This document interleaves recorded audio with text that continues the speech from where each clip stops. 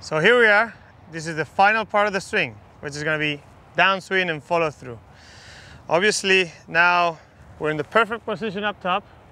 From here, two important things that you have to remember. One of them is going to be the beginning of the downswing. It's important to pull down with the club. It's important that you do it with your arms, not with your body. After you start pulling down with your arms, very important to keep your height. Sometimes you see with amateurs, they lose their height, then they have no room to hit it, they either hit it heavy or they pull up and they top it. Now, it's all down to you.